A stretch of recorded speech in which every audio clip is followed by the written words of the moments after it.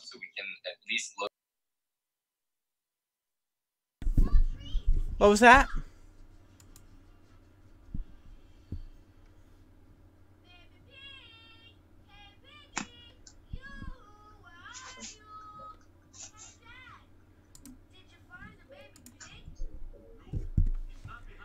All right.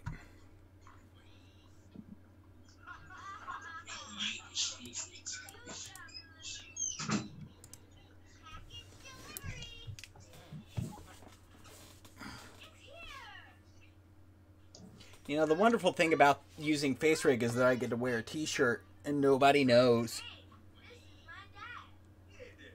I have a question about the exam. The second exam. Yeah. So on Canvas, on the website that we took the website on, it says that it's waiting to be graded, but on Canvas it didn't grade and it just went into my grade. And it says 0, right? Yeah. Yeah, we haven't graded it yet, so okay. once it's graded, it should be good. Man, my glasses really mess up the whole eye thing. Yeah, I was like, I'm pretty sure I didn't get a 0, but do I really know how well I did? Yeah. I mean, all things are possible. I thought the same thing. It's one of those semesters. It was going to be a pass or fail situation after that. I got the 0. So, again... Thanks. What was that?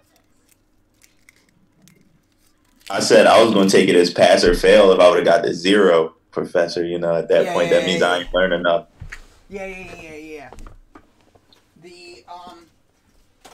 Just to reiterate, in case people hadn't heard, in case you hadn't heard yet, I will do a third exam, but your exam grade is essentially going to be your highest 2. And that's in addition to the final. So, you know. So we'll do a third exam and it will be covering a lot of things that go over what we're doing. And that will be close to the end of the semester. Then the final will be cumulative. The third exam is going to focus on what we're going to cover today, which is regular expressions. Which is possibly the most useful thing you're going to learn in this class. Possibly this entire semester. So let's go ahead.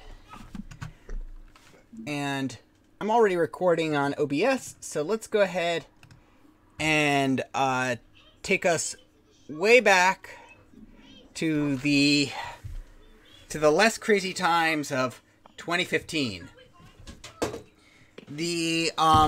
Now you may have heard me tell you this story before if you've encountered me last semester. But but back then the 2015 Republican presidential campaign was in full swing. Now you may be wondering why I'm bringing up the 2016 presidential campaign. But that actually has a lot to do with our story. The presumed leader of and winner of that election at that point was Jeb Bush. And, in an effort to basically show how transparent he was, actually, Jeb Bush had a very interesting reputation as adopting... Yes, Jeb. Let me go ahead and mute all for a second. And note, again, your exams have not been graded, so... So let me go ahead over here, share screen, right? So, Jeb Bush, for those of you who do not know, he was the governor of Florida. He is the second son of H.W. Bush and the younger brother of the more recent George Bush. Yes. You're still allowed to do the extra credit. Okay.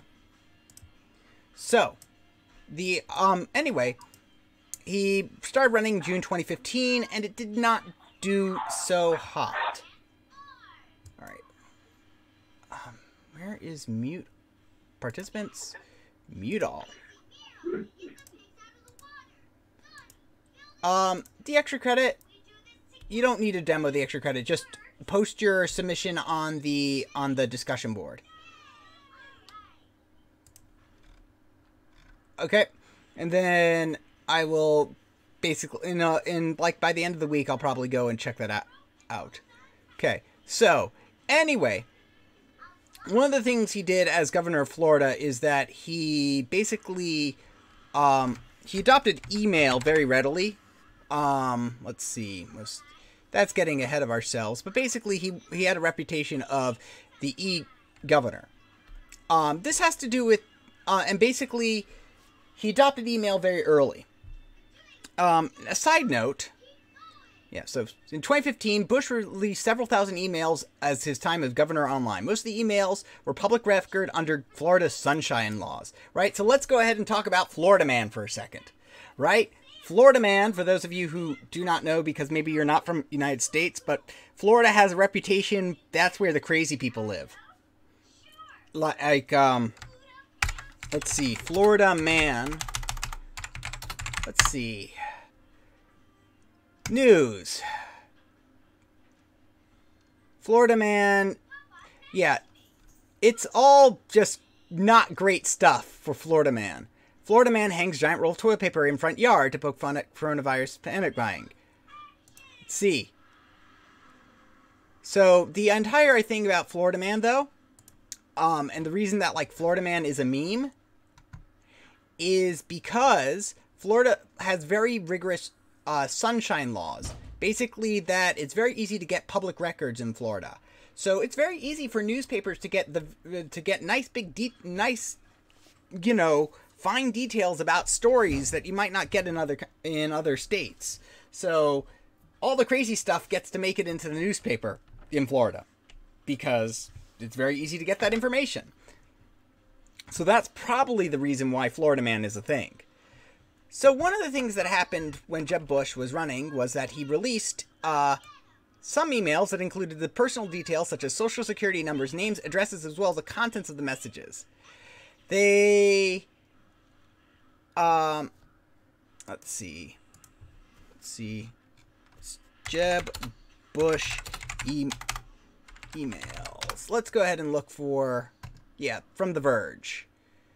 Okay. Yeah, because they've got it. So many, but basically that he wanted to, yeah. In the spirit of transparency, I am posting the emails of my governorship here. A note on the Bush's website to state. Some are funny, some are serious, some are I wrote in frustration. Now, I should point out, I'm not like going to the reason I'm like bringing up about Jeb Bush. Had any other candidate, anyone done this during the election, I'd be talking about them instead. But because Bush did it, Jeb Bush did it, he did this. Like, here's an email that The Verge redacted. Dear Governor Jeb Bush, RE, Social Security number. There's the Social Security number in the email. This letter is to inform you of the facts regarding Blank's employment with the House of Hope Orlando. Blank is a vital part of our boys program. The moral character and integrity of this man is not in question as we have dealt with Blank. The following facts are documented. And then all this stuff here. This was for an employment issue. Another issue sent on behalf of healthcare representatives, as shown below, contains information about a child with life-threatening medical condition. Basically asking, hey, can the governor's office please cut through this red tape? You know, with regard to this stuff.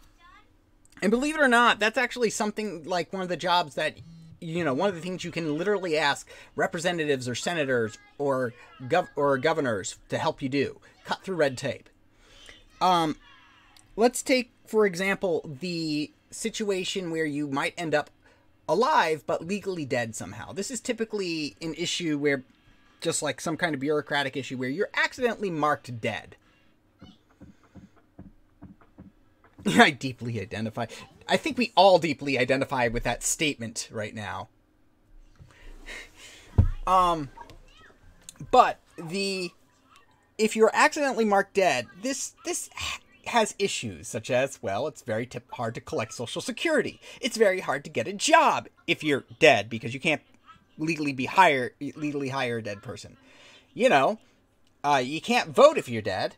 In fact, okay, and the fact that you don't have to pay taxes doesn't really seem to be worth it, to be honest, because you don't get a job, can't buy property, you can't rent. No, although I would recommend watching a video at DEF CON, which kind of shows how easy, how kind of hackable the system for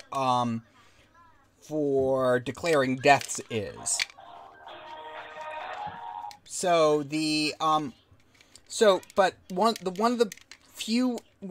basically the most direct way to get that resolved is to basically ask your representative or governor or somebody to basically call up the Social Security office and throttle them until they acknowledge that you're actually alive. All right, so mute all. Okay, so now. So as a result, but anyway, getting back to this, the final is going to be worth more. So you can check out the details in the syllabus. So anyway, we're going to see, we'll see how that works out depending on like the circumstances of the whole coronavirus thing and the other section. Like there's one other section that I don't teach, so I'll have to check that out. Anyway, but as you can see, a lot of personal identifying information got released here. The big thing, of course, is Social Security numbers, right? Social Security numbers are pretty important in the United States because even though they're not supposed to be used as an identification number, they're totally used as a completely insecure identification number. It's very frustrating, to be honest, if you're it's very frustrating if you happen to be because it's really insecure. It makes identity theft very easy, and it's just one of my pet peeves. But it also has to do with the fact that there's a very strong resistance against a national ID system. So, anyway, the question is, how can you easily... So say you're working for a politician and they are going to release a bunch of emails. How do you repeat from avoid making this mistake? How do you parse through millions of emails to make sure that you aren't accidentally releasing somebody's Social Security number? And this is where something called regular expressions come in. Because if you know regular expressions, this becomes really easy. So I'm going to go to a website called Regexer. And to be very clear, this is going to be a question on exam 3, and probably on the final as well, if I can get away with it, which is, given a file, please identify all the Social Security numbers and strip them out. But the first thing we have to do is find the Social Security numbers. So this is where regexes come in. Now here's the brilliant things about regexes, about regular expressions. Regular expressions are this kind of meta language. They're a secondary language that's shared between tons of languages. So if you know how to write regular expressions in Java, you know how to write them in Perl, you know how to write them in Python, you know how to write them in C, you know how to write them in every single language that uses them. So regular expressions are essentially like a superpowered find replace function. So let's go ahead and write. So let's say I'm searching for just the word I'm looking for two S's in a row. Here, boom, it finds all the two S's in a row. That's the regular expression SS. Really doesn't match me much. You're just saying, hey, I'd like an S followed by another S. But say you want to find something a bit more complicated, like a social security number. Like, I can look for one social security number pretty easily, right? Let's say I look for 111-22-3333, and if that's your social security number, I'm sorry that I just doxed you. But you know, how do you look for all possible social security numbers? Right? What if it was...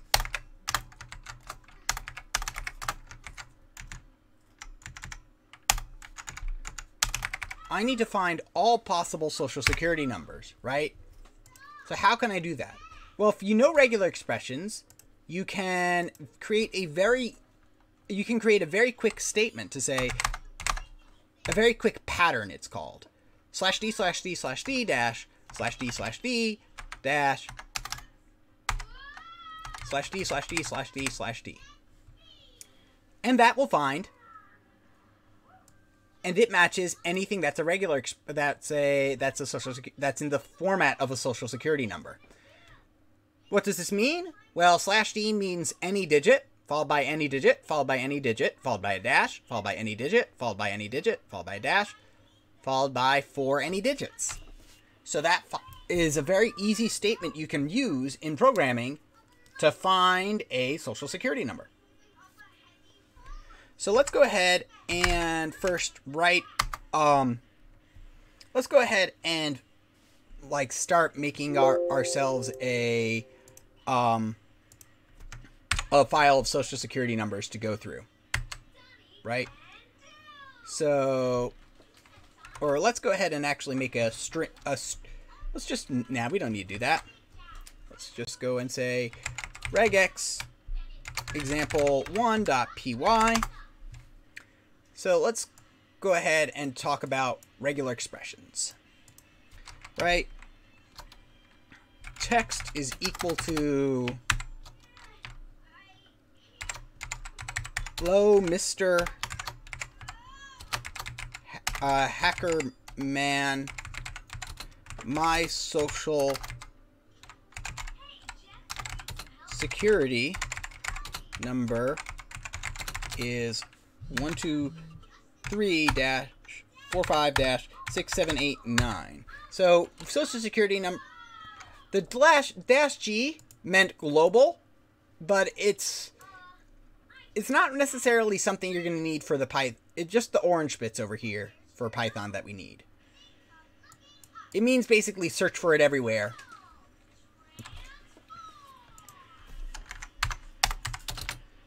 Please take care of it. Now, I'm going to warn you, I know more about regular expressions than I do about using regular expressions in Python, because I use regular expressions a lot. The regular expression engine in Python is called RE. And what we do is that we create a pattern object, I believe. Let's see. re.compile. And basically we say what kind of pattern we want to look for. So I want to look for the pattern that we just talked about, which is, and I'll teach you all the syntax for this, but I'm just showing you kind of how this works in Python so you can test it out.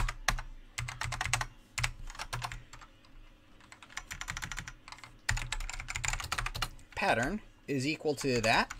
So the way this works is that you compile a pattern, something you want to look for.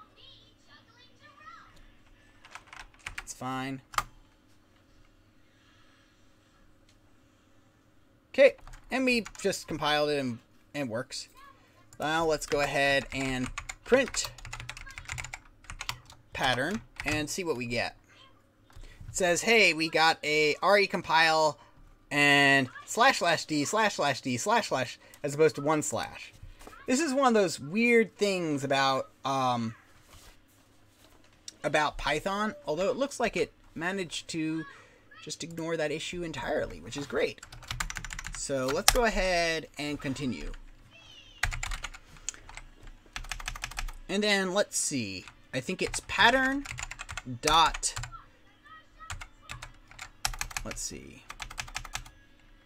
Pattern dot match, I believe.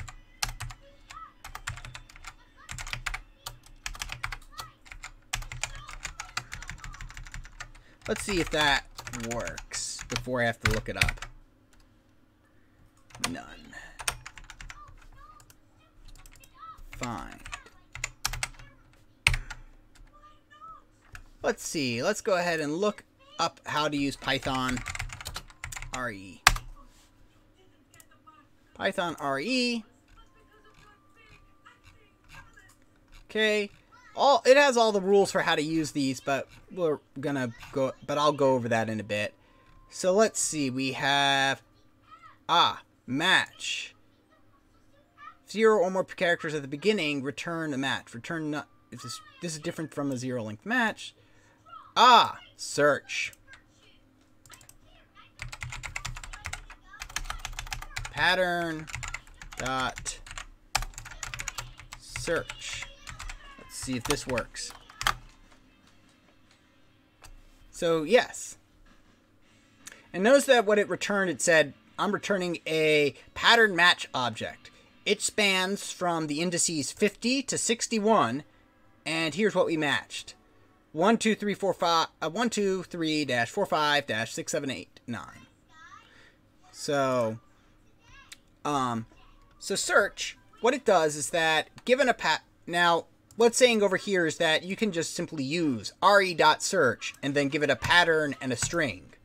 So we could skip the whole compiling step and just simply do, and we could get the same effect by doing this. Print pattern dot print re dot search text, search using this pattern, this text. Search for this pattern in this text. And notice we'll get the same, we should get the same output. Yep.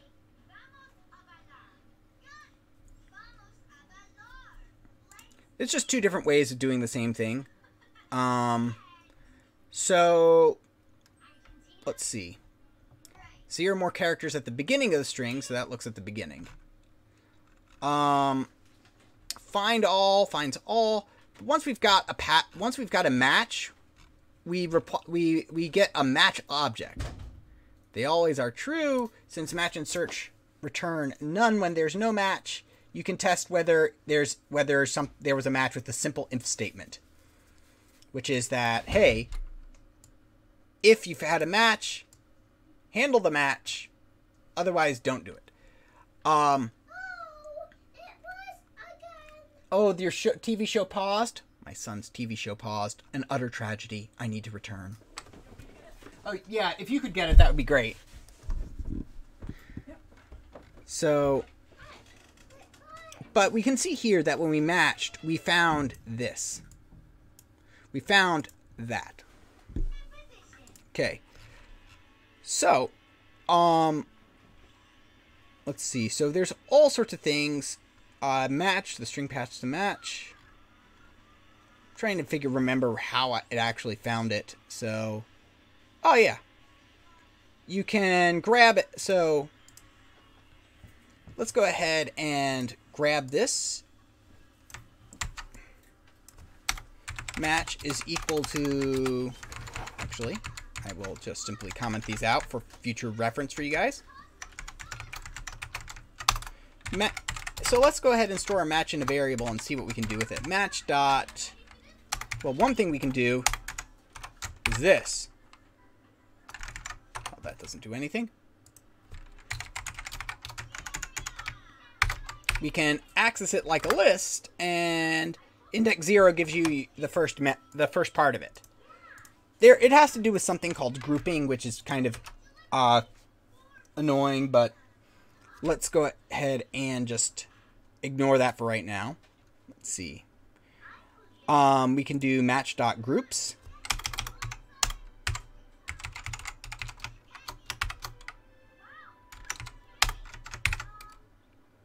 which says, hey, there were no groups in there. Let's see. Expand. Return the string obtained during / substitution. So let's go ahead and see what expand does. Nope, it needs a template to expand it. So, whatever that is. If there was a single group,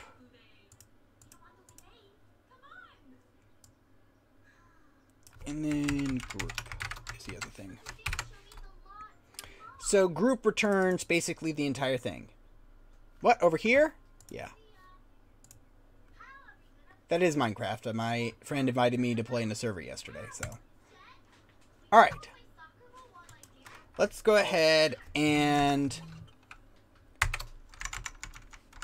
So, but this is the way basically this pattern looks like. We compile a pattern that we want to look for. And then we... sorry. Then pattern search text. You create the pattern, and then you use the pattern to search for the text for a match. And then you can use the match to get stuff. So... What kind of things... What does the language of regular expressions look like? So let's go ahead and I'll pull up Regexer again because it's easier to show you this language, which is my goal for the day. Yes, find all. There's other ways to do that once so Olivia asked if there was a way to get all the same pattern, and yes, we're going to get into that in a bit. For right now, I want to focus on the language itself before we start messing around with it more in Python. So let's go ahead and talk about. So if you search for any kind of letters, such as say, hello world,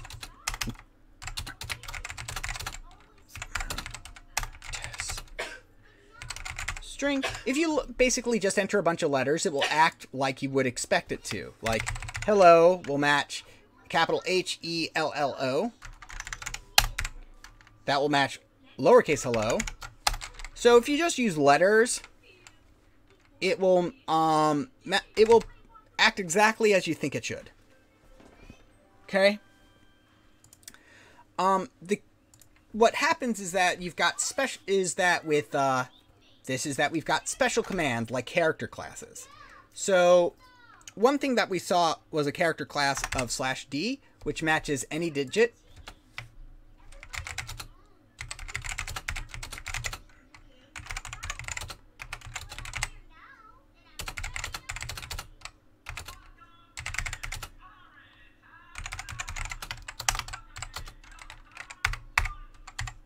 So here, this matches a single digit. Here it matches 2, 2, and 9, and 7. Notice that it may be a bit hard to see in the video lecture that it has a slight space between the 9 and the 7, but it matches 9 and it matches 7. It doesn't match 97. If I say DD, it's going to match a 2-digit number. So it's literally saying, look for a digit followed by another digit. So it won't match 2 or the other 2, but it will match 97. Now, there's other classes of characters, such as alphanumeric characters, or /W for word characters. So over here, note that we've got, basically it's matching every single kind of letter over here. It also matches numbers. So alphanumeric, AW, matches anything that you would basically it matches anything that's not white space that you'd expect to be in text. Speaking about white space,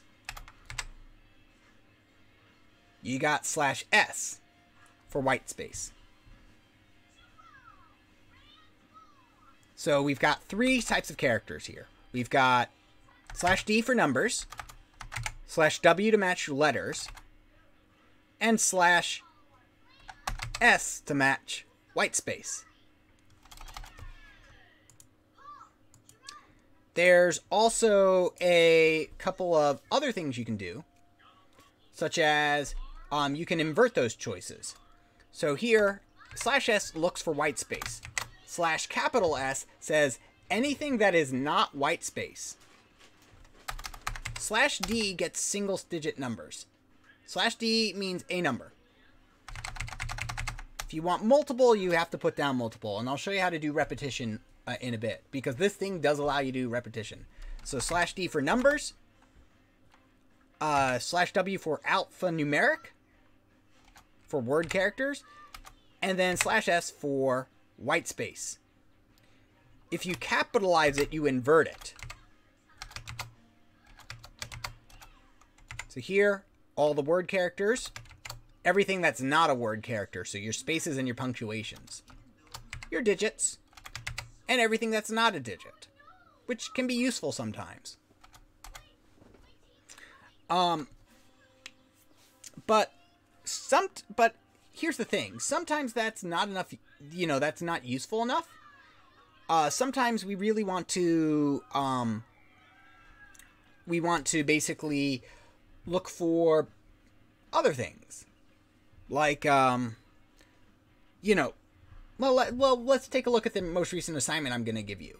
My regular expression assignment. The one that goes and looks for all the that looks for vowels and two vowels in a row.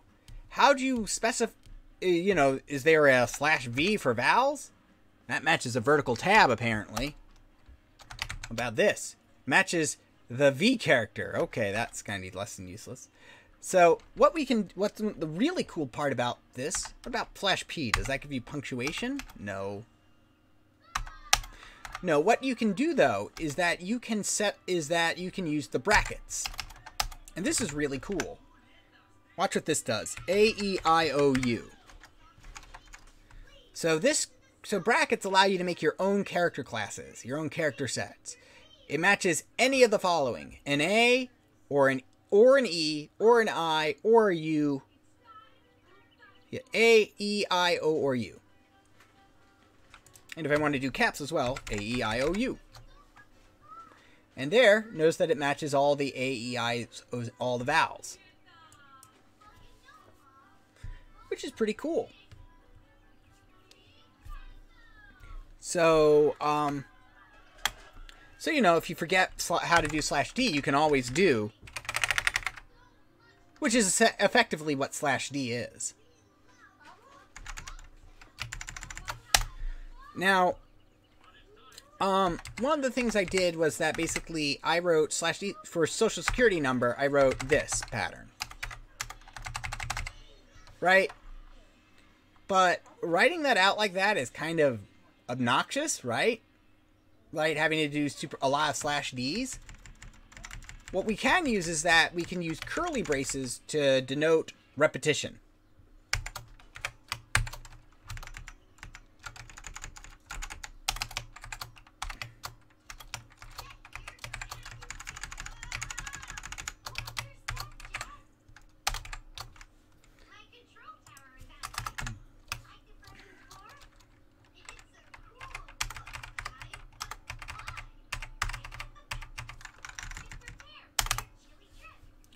So this says, find a digit, specifically find 3 of them, in a row, followed by a dash, followed by a digit, followed by 2 of them.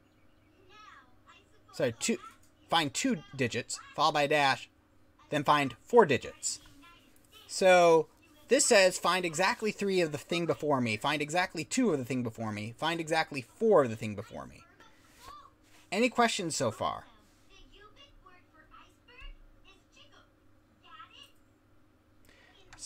So, this is fairly... for curly braces? No. So, those are special characters called meta characters. And meta characters,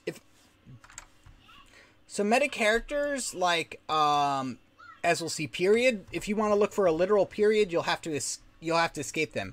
If we wanted to look for curly braces, we'd have to escape the curly braces. We'd have to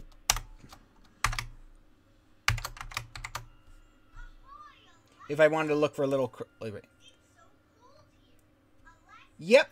This syntax will be usable in Python. Although, you'll want to put a... Although I didn't do this, you'll want to put an R before your string characters. When you're creating a regular expression. To create what's called a raw string. Again, we'll go into that later. But yes, this syntax can be used in Python.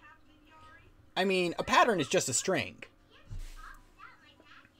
So we're just creating a specially formatted string. Let's see.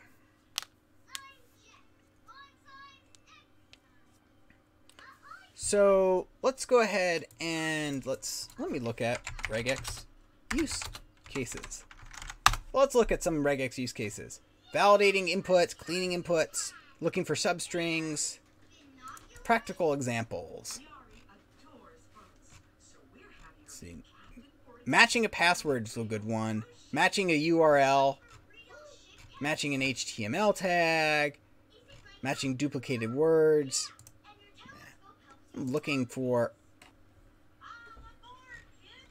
a good example in real life. Email validation. That's not. It's evil. Date validations. Hey, finding a valid date. Right? Checking to see if it's a valid date. Well, that checks if it's year, month, year format. I think you mean day. There. Oh yeah, that's a good one. Checking to see if a credit card is valid. And note that there's a lot of stuff over here that we'll have to get into. So this checks to see if a credit card number is valid for Visa. Notice that it does two different things over here. So it does 4, then bracket 0 through 9. 0, 9, and then 12. How interesting. So let's go ahead and go into detail about this. So caret and $sign have very specific uses over here, which are really cool. Caret means the beginning of a string. So basically, say you don't want to just look, say you're going through a string and you don't want to just look in the middle of a string. You want to know if it begins. So say we want to look basically for the word. So first, let me go ahead and type my case insensitive flag to make it over here. That's something you will be able to do in Python, by the way. Let's say I want to look for the word the, but I don't just want to look for the word the. I want to look to see if if we have a line that begins with the. Let's also say multi-line. We're going to treat each line as a different string. So I can say caret the, and this will literally mean the string begins with the. Multi-line, take it off. Yep. Okay. Makes sense? Caret over here means we are going to begin this is the beginning of the string, followed by the. $sign is the opposite. Can you handle that, Annie? What is it? My lunch. Oh. It's like it's not my phone. You'll have to yell at the speaker. This means the end of the line. So here we're gonna say I want to find any string that ends with a period. Notice that I escaped the period. So let's go back to the example of credit card, right? This is extremely useful, basically making sure also like credit card numbers don't accidentally get submitted or to censor them out, right? So credit card numbers. So I mentioned, by the way, that a social security number is dumb. Part of the reason it's dumb is because it's just a number tied to a geographical location, for the most part. It doesn't actually have any rules against, and nor does it self-validate. On the other hand, Visa cards do have a self-validation, do have a bit of self-validating in here. So first, let's look at this notation. It says, hey, beginning of the string, It starts with a 4. Now, capture group says 0-9. That doesn't mean a 0 or a dash or a 9. When we do capture groups, we can say something like this. A through Z. And that will match all letters from A to Z. Which is pretty cool. Similarly, in a capture group, I could go A to E for just all the first letter, for the first 5 letters. A to Y to exclude Z. Which is pretty cool. Same thing from A to Z. To get all letters. So 0-9 means, hey, find something that starts with 4 and then a 0 or 9. So 4, 3. Okay. Let's go ahead and now see. And then the next part of that was 12 in colons. This means that basically we had a 4, okay, followed by any 12 digits we want. So let's go ahead and do that. Let's just fill it up with 1s. So 12. So there we go. A 4 followed by 12 digits. And we can put the caret in front of there as well. Next is this little group over here, which says, well, I don't really mess with these too much. But let's see what it says. It says, groups with multiple tokens while creating a capture group. Character set matches any 3 characters in the set. Match 3. Match 0 to 1 of the preceding thing. Is it saying that basically that... I'm confused. I thought all credit card numbers were 16 digits. Why would it say 0 one of them?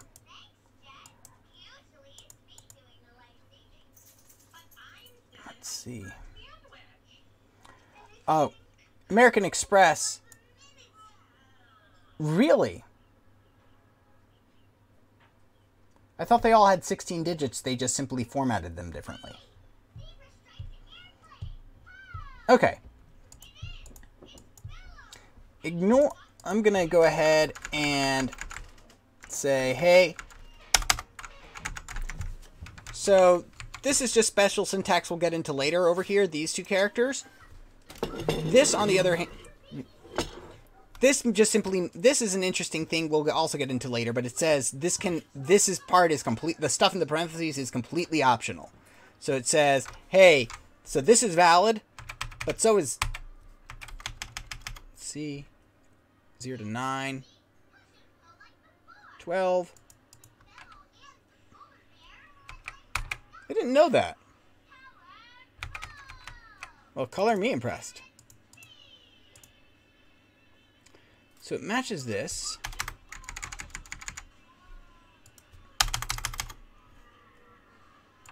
Let's go ahead.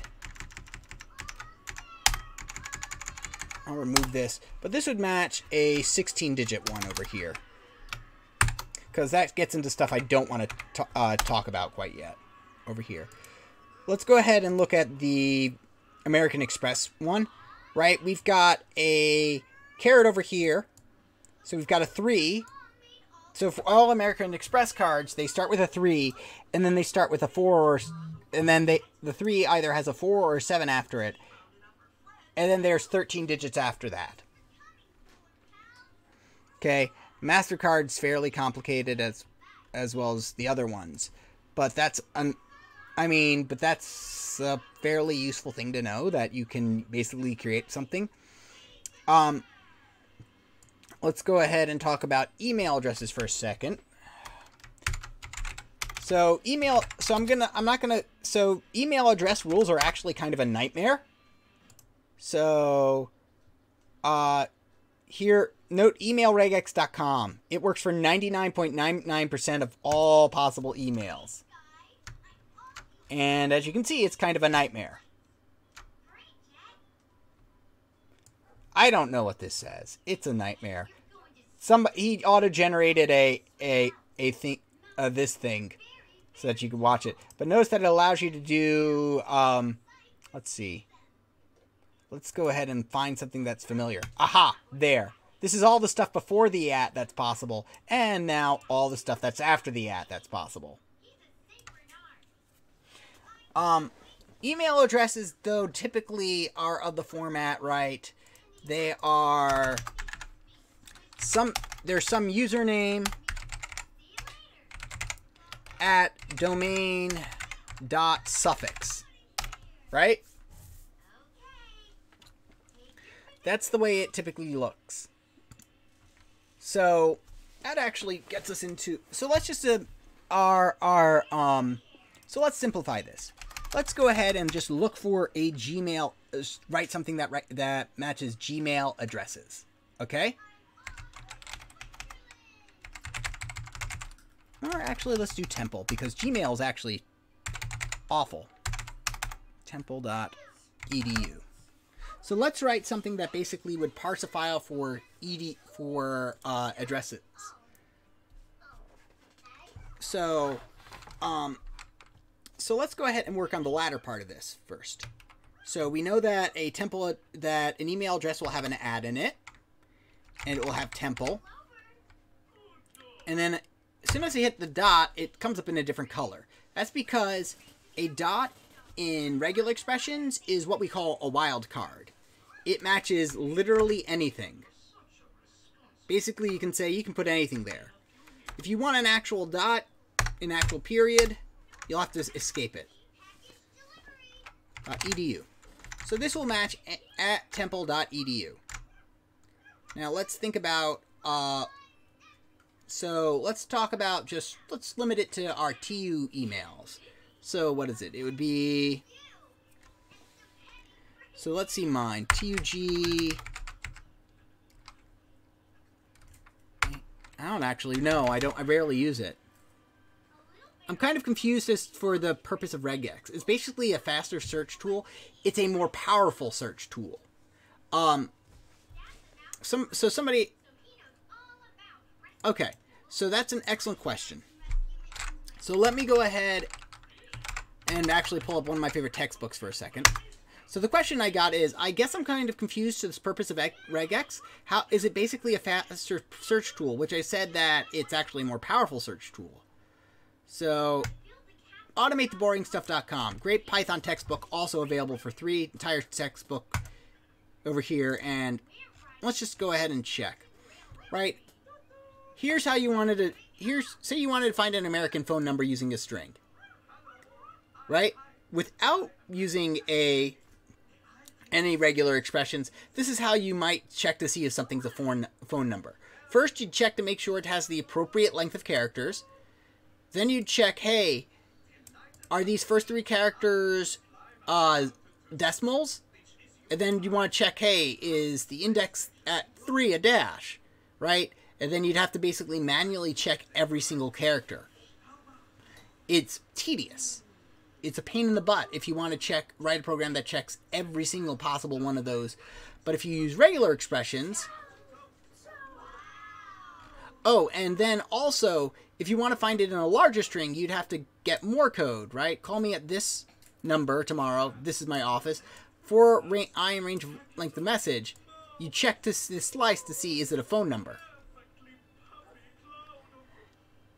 And so basically you'd check call me at 4, all me at 41, me at 415, me at 415. And so it just does not do, and so it's just not very efficient at checking.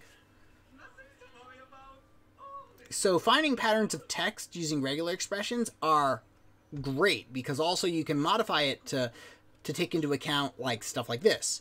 What if you've got periods, or they use the parentheses, space, and then the number. So the code is much smaller, much more efficient, and it handles a lot more cases. So let's go ahead and I'll continue talking about the syntax. So over here, right, we've got temple at temple.edu. So if I wanted to match any thing that was a temple address, I could go, hey, let's see. So here's a cool one. /w plus. And this says, so remember, this was over here like 3 characters, 4 characters, 5 characters. Well, if I put in a plus instead, that means at least 1. So at least 1 alphanumeric character at temple.edu.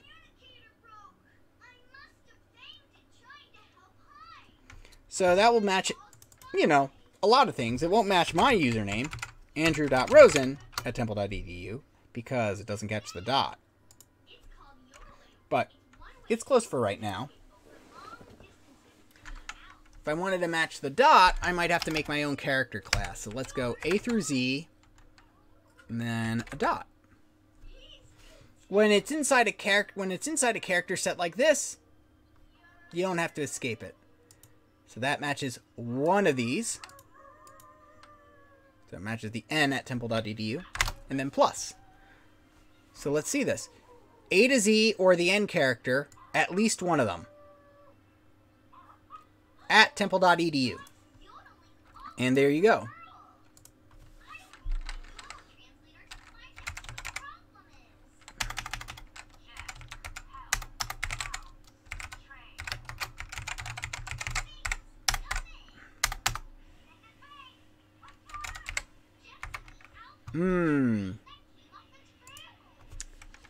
What about numbers? 0 through 9 in there as well? TUG 85.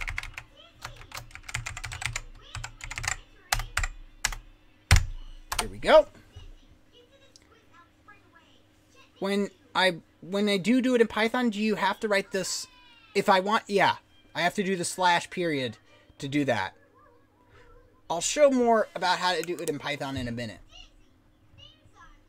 At the beginning, no. That's why it's grayed out. It really, that depends on the language. All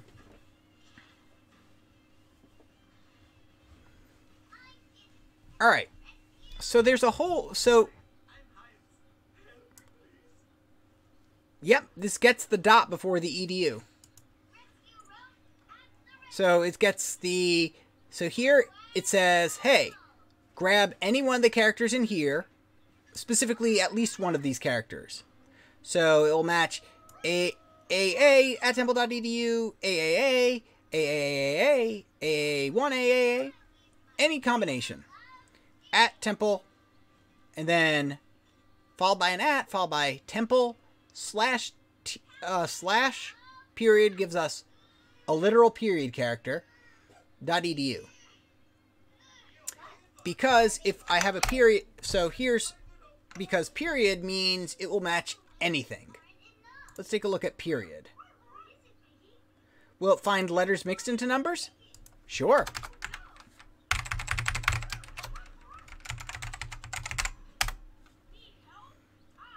Right? At least one of these guys. Basically, it says one of these things plus. So one or more of them. Basically, find any combination of these guys. The dot means anything. So so that's why I escaped it. We'll get into the dot in a bit. I think for the remaining time, I'm going to follow the textbook, which I probably should have been doing from the beginning, which is, let's go ahead. And so let's go ahead over here and check out. So let's go back and talk about Python for a second. So we've got, so you import RE, you compile your regular expression, you create your, and the way you use it is you say, hey, search for it, and then you use .group to get the first thing you find. He uses mo for match object. It seems complicated at first, but as he points out, it is much easier to do and much shorter. Basically, but the way we use regular expressions, import RE, create a regular expression object, use the use the search method on the string you want to search for. This gives you a match object, and then use the group method to get the stuff back. Pythex.org. A Python regular expression tester. That seems nice. Regular expression cheat sheet. So notice over here, here's all the kind of rules that we've got that I've been going through. So notice that we've had, here's some of the stuff. /D, digit, non-digit, space, white space, non-white space, alphanumeric, non-alphanumeric, and then there's other stuff over here.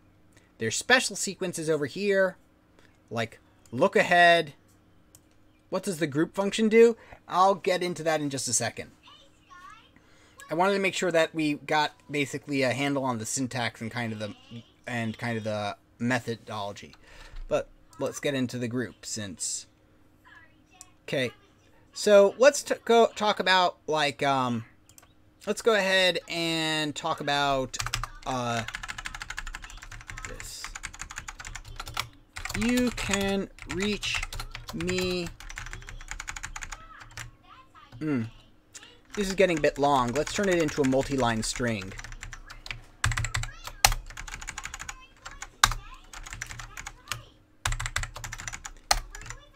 Yeah, I'm hitting you with all new stuff today.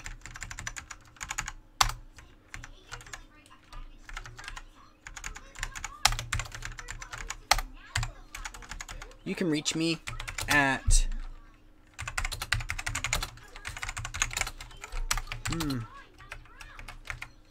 1, 2, 3.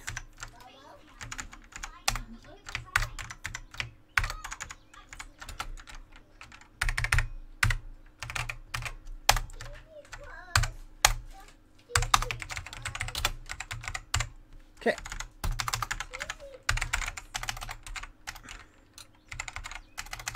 Print text.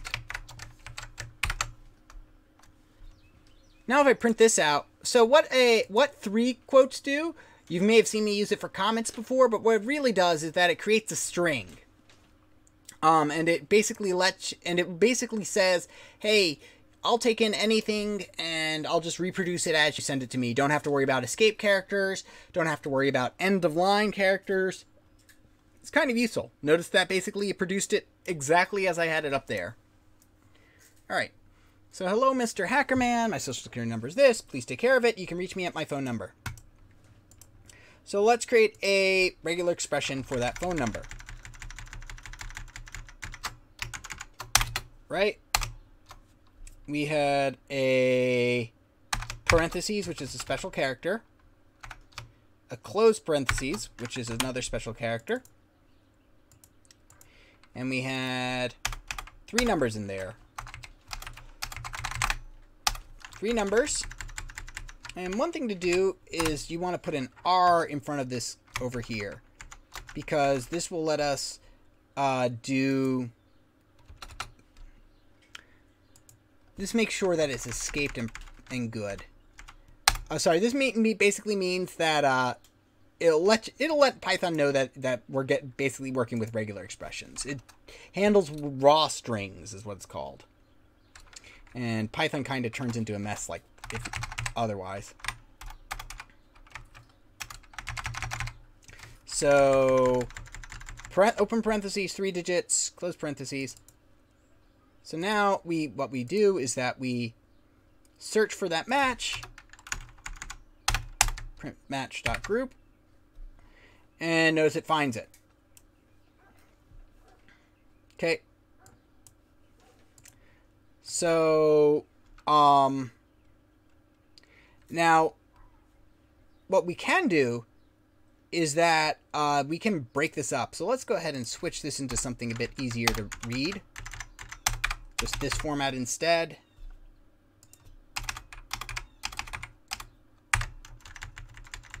I'm going to use his example over here and put parentheses around the first part and the second part. It's highly advisable for regular expressions to do this. Because what it's going to do is that it's going to give us a raw string. Here, let me print out. Let me show you what I mean.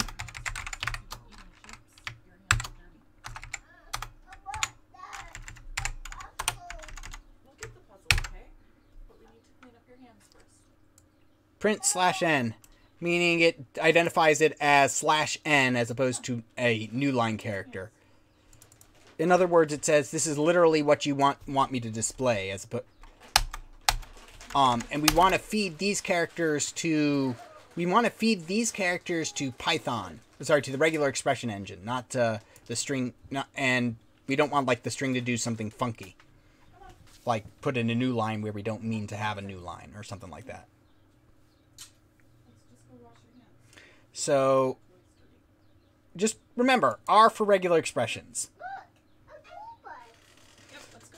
Pattern recompile, so we create this one. And now we run it again. Let's do group. And now watch what we can do.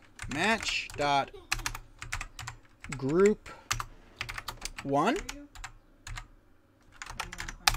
0 and 1.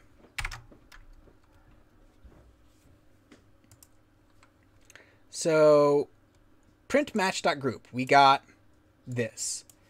Group 0 gives me the whole thing. And then if I ask for group 1, it gives me just 1, 2, 3. Let's go ahead and break this up a bit.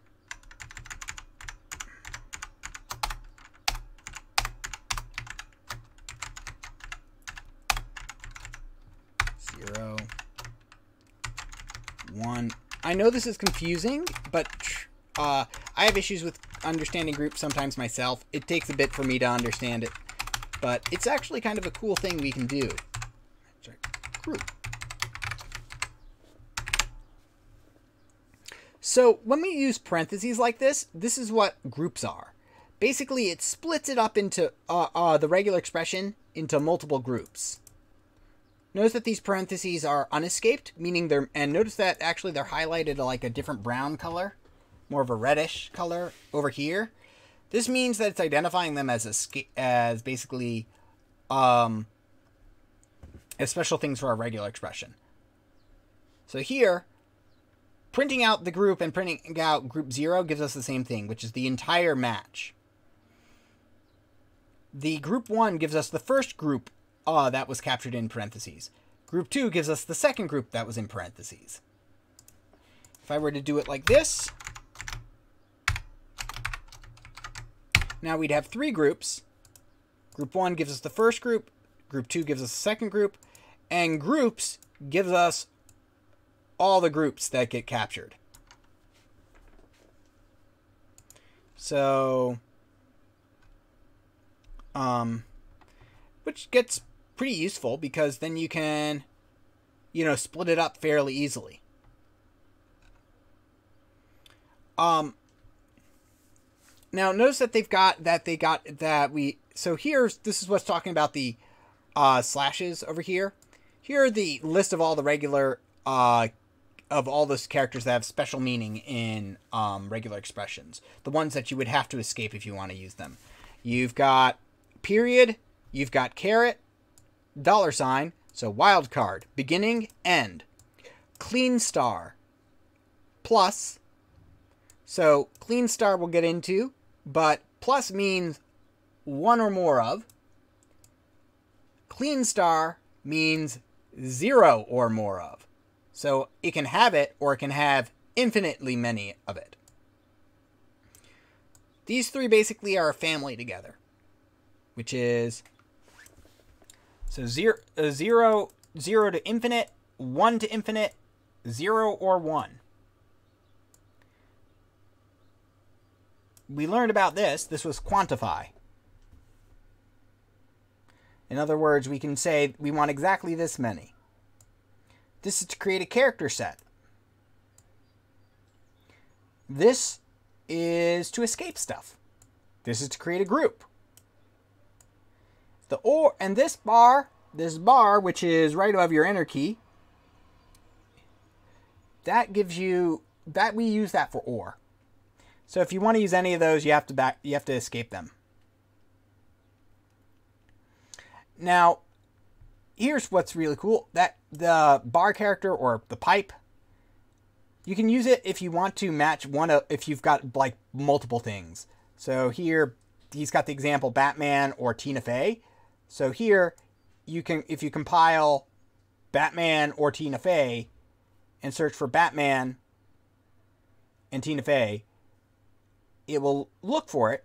It's gonna, and if you find something, and the first thing it finds is Batman, so it returns Batman. If you search Tina Fey and Batman, the first thing it finds is Tina Fey. Right? They looked. Wait, does this match this regex or this regex? And you'll put it out. So here's another fun one, which I'll simply show, which I think is easier to kind of demonstrate over here.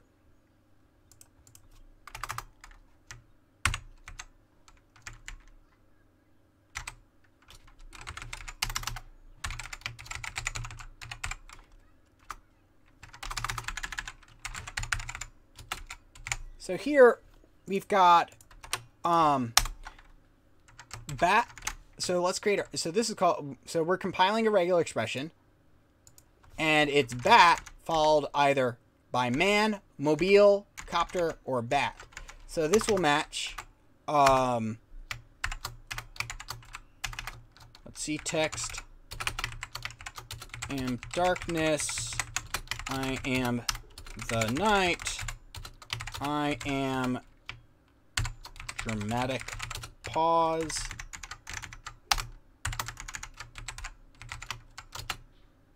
Batman.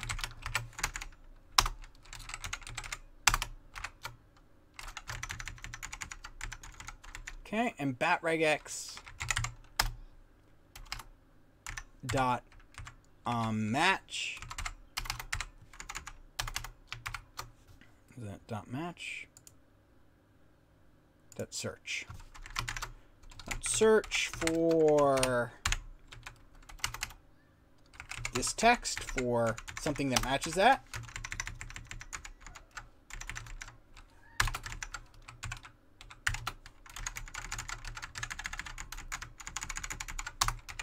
Print mo dot group.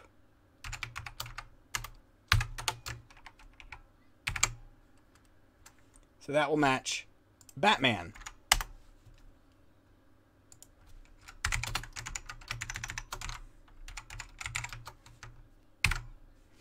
And that will match also Batcar. It will match Batman, Batmobile, Batcopter, and Batbat.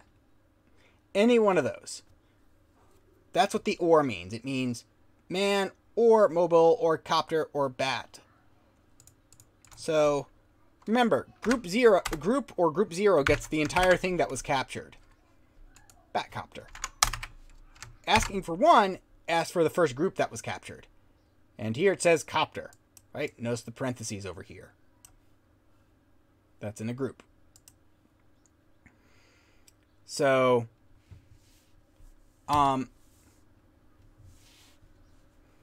here's another one I think is good.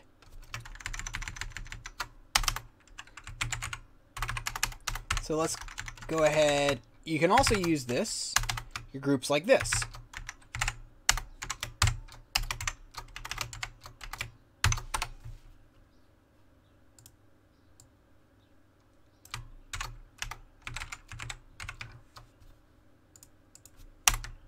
So that will match Batman. And now, what did I say the question mark was? Any takers?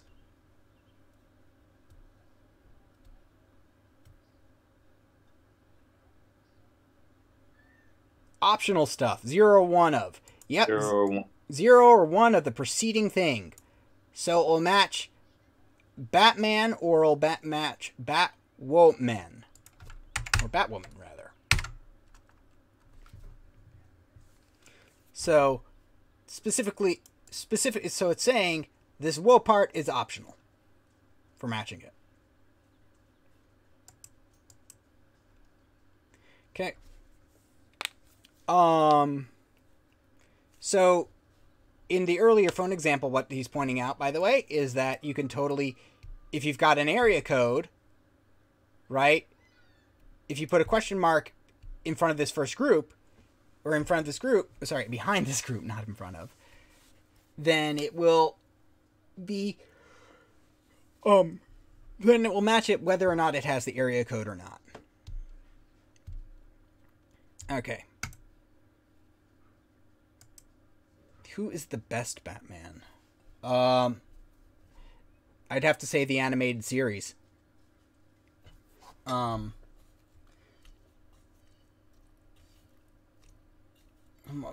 voice actor is not coming to my name, right? The voice, yeah, Kevin Conroy. Kevin Conroy's voice makes Batman. I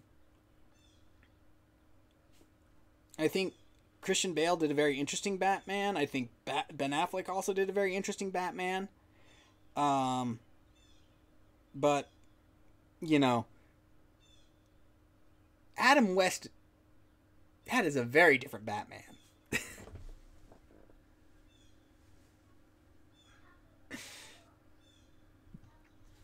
If you want some batsuit nipples. Anyway, Batman and Robin riff tracks. Something to watch.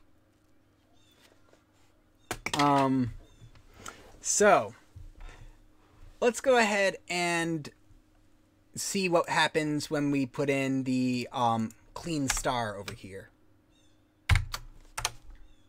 So clean star matches 0 or 1 or 2 or 3 or 4.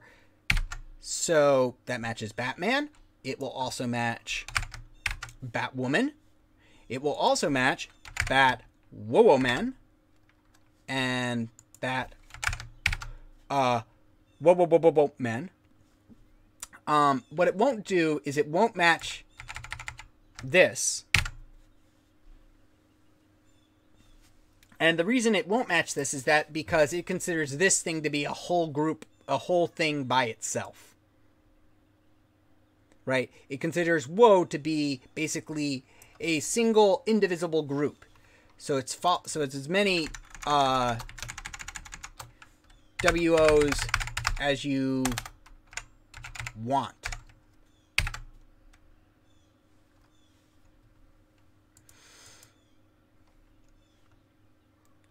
So, so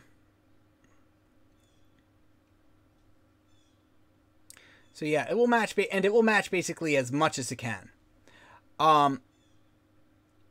So, as we mentioned so this is 0 or 1 of, this is plus, so that's 1 or more of. So here, Batman won't work. And here I'm getting a none type error, has no attribute group, because what's going on here is that Batman, so let me fix this up. If match print match group, else print 404 not found. Okay, so here basically what's going on is that when we do a search, it's returning a match object if it finds something. If it doesn't find a match, though, it's going to return what's called a null value, which in Python is none. It's a special keyword. Basically, you can use it and you have access to it. You can say, hey, x is equal to none, and it will say this is a variable that holds nothing. So if it doesn't find anything, match won't hold anything. And a none is always felt. And to go back to what I've told you about in Python weeks and weeks ago, you know, it's hard to remember back to prior to coronavirus, I know. But weeks and weeks ago, I mentioned that there's truth, that variables in Python have truthiness and falsiness, right? So anything that has a value like 1 or 2 or 5 or hello, that's truthy, and Python will treat it as true if you throw it into an if statement. But if it's got like a 0 value, like 0 or none, then Python will treat it as false. So and that makes it convenient because you'll say, if there's a match, print it. Otherwise, print out, I didn't find it. So going back to this, it's got to have at least one woe in it. So it will match that woman as well as that woman.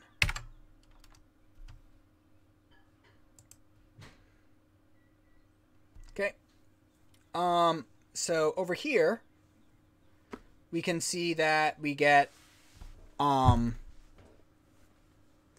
so let's go ahead and, let's go ahead and make a Joker regex. Over here is our last exam.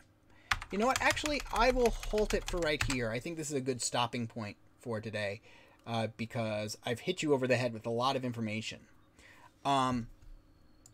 So I've put up the latest assignment on Canvas. It will be one of our last assignments. Regular expressions generally comes at the end of the semester. That's an excellent question. When will the third exam be? Regex is our last. That's also a very good question. Let's go ahead and take a look at the, I don't even know how much time I have left. So, Temple, academic calendar. This is how I figure out all that stuff. Same as you. 2019. No, there won't be any additional recordings. There's not really, I'm just going to record here. There's not that much more I have to teach you this semester. I did a pretty good job of hitting all the things I needed to hit. Priority registration. So, what's Laser's favorite TV show? Varies from day to day. Curious George is pretty good. He watched a bit of Steven Universe last night and he liked it. So what is class then? Class I'll do as a recorded lecture. Class I'll do as a recorded lecture, and then I will I'll upload it. It'll basically fluctuate between recorded lectures and exercises. So like I will lecture and I'll put that recording of the lecture up on YouTube, but the flipped classroom thing, I mean, look, and if you can't make it to the lecture, you can't make it to the lecture. It's okay, I understand. Let's see. Adventure Time might be a bit too weird for a 3-year-old. So March 27th. So it's the 7th. So we've got this week, next week, and this week. So last exam will probably be on the that makeup extra exam will probably be right here, the 23rd. Then. Last possible thing, and it will probably just go over regex. You're kind of. So, okay. So 2 different questions. Is the exam optional? Yes, because I'm going to do 3 exams and I'm going to take the highest of your the 2 highest of your 3 scores. So you can totally skip it, or you can just do it. Your final exam is going to be, okay, final exam is according to this PDF, which I think, let's see, CIS, we don't have common finals. I'll give a practice for the final as best I can. I try to do practices. So we do, let's see, final exam. So we meet at 2, but none of these are 2 o'clock, right? Because we aren't a 4-hour meeting. We're 3 hours plus a lab hour. So we look over here, Tuesday, Thursday. So the final exam would be, so this would be exam 3 followed by the final exam. The exam 3 will be short. It will cover basically only regular expressions, whereas this exam will be cumulative. So again, this thing is optional. How will we take the final exam? All the rest of the exams are going to be exactly like exam 2.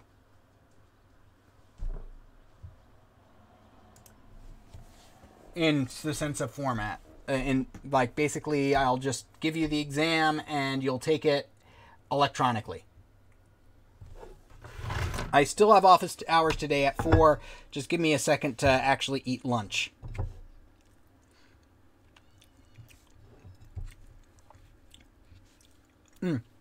Take the highest of the two midterms. So, let me go ahead and pull up the syllabus for a second.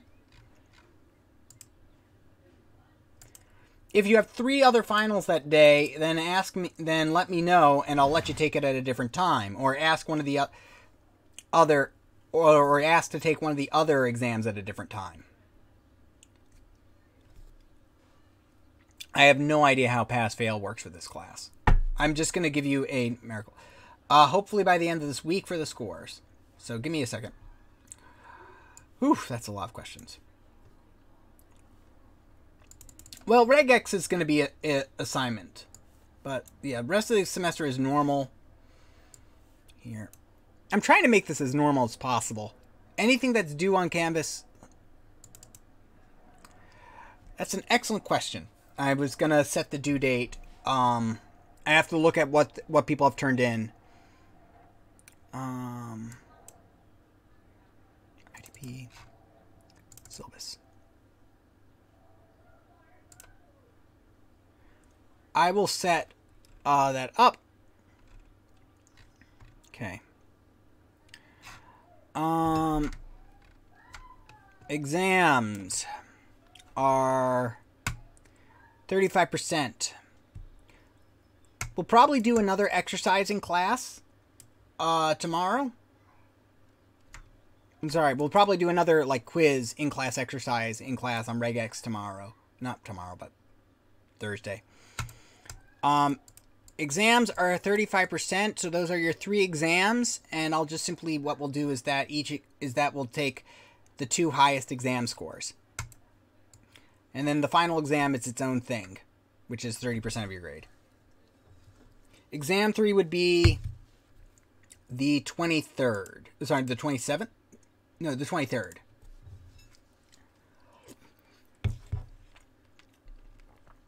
Exam 3 would be the 23rd. It will be exclusively over regular expressions, most likely.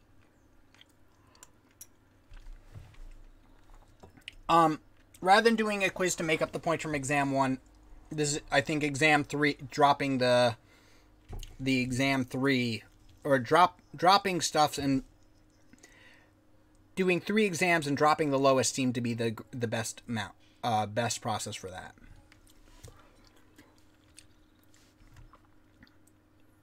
The final exam is on the 30th, according to the document. Exam, all right.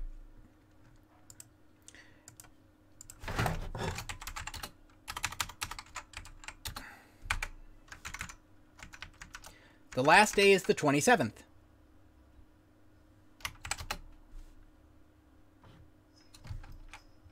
The last day of classes is the 27th, but you then have 2 study days followed by final exams.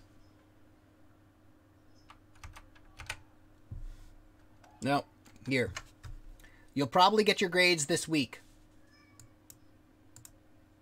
Exam, no, it's not on the 22nd, it's on the 23rd. 23rd, final.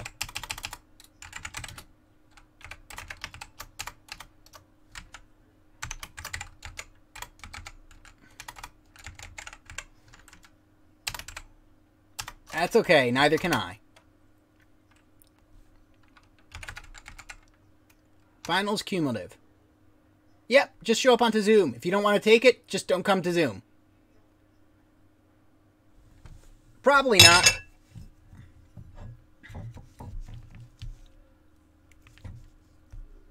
You probably won't get points taken off. So, yes, exam 3 will probably be short. Because of the nature of regular expressions, I can write a lot more. I can make a good amount. I can probably make half a good amount of the exam multiple choice.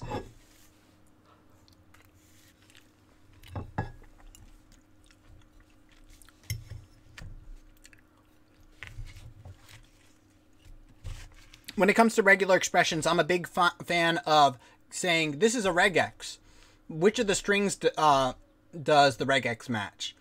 And then I'm also a fan of, given this string, which of the regexes will match the string? So I'll try to make it fairly short, but a bit easier on the grading for me.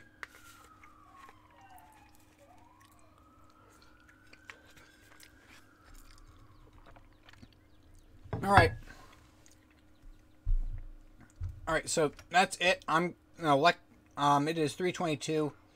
I really need to eat. I'm going to see you during office hours at 4 o'clock.